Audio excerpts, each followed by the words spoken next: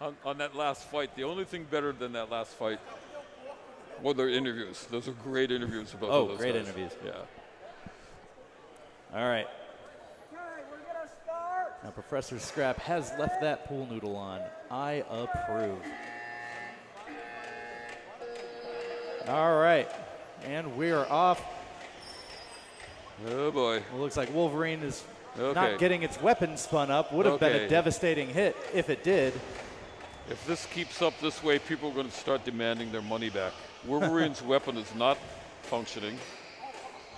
The nuisance bot's doing its job.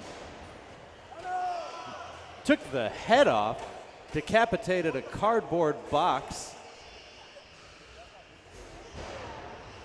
Interesting tactic by Professor Scrap. Have to admit, it's brought back what was once a very popular form of robot, fighting robot, the thwack bot.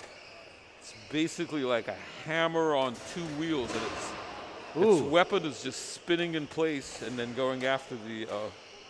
Were you able to tell what just broke off of that? Was that a piece of? No, it's over in the corner and I cannot see it. Sorry. Trying to.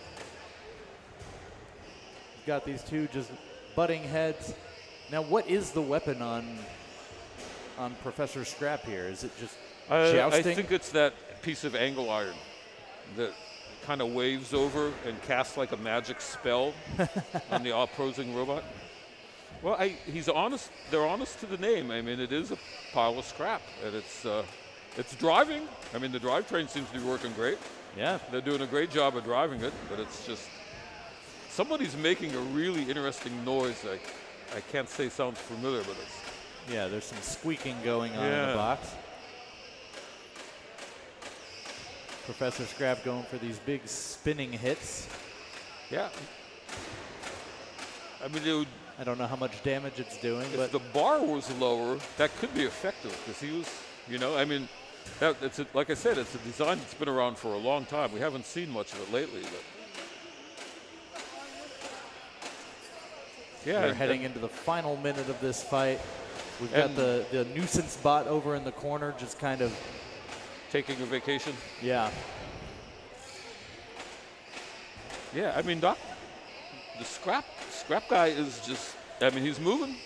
Drivetrain's working. He's doing a good job driving. Yeah, Wolverine is staying in the fight. I can imagine that this would have been a completely different fight if that weapon would have been working. Oh, yeah, I would think.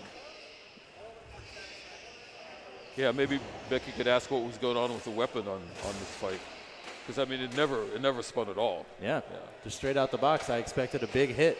Never happened. He charged him. Yeah, I do have to admit, I like the shape. I like unusual stuff in robots, and I like the shape of Wolverine. With the bevel and the roundness, where it's hard for anything to get a hold of it somewhere. And that's going to be the end of the fight there. We're going to head to a judge's decision as the